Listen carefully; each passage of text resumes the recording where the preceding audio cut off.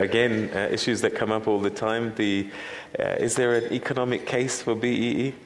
Well, yes, let me just respond quickly to the skills one. Just say that skills is one of the priority elements that in the scorecards will have to be complied with, otherwise you'll get a discount. But I think Sandili had the right point. We can't say that BEE is the solution to all of the challenges. Skills on its own is a major challenge. Every intervention we make in the manufacturing economy as DTI, we emphasize skills development, and we're involved in skills development ourselves as a department. So I can't but agree with the point about skills.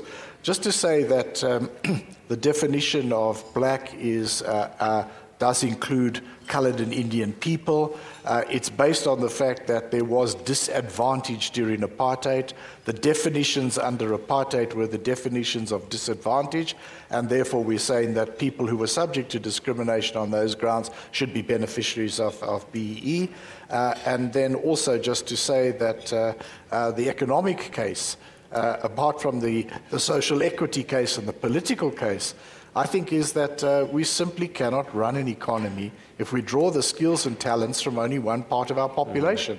Skills and talents are distributed randomly across our population, and we have to deal with the factors that excluded people from leadership roles in the economy in the past. We have to deal with these positively if we're going to grow our economy. We've already seen some benefits in the consumption sectors in particular from empowerment, but I think they also are relevant in the fact that we have skilled and talented people occupying much more senior positions than they did some years ago, notwithstanding the major challenges that we still face in empowerment.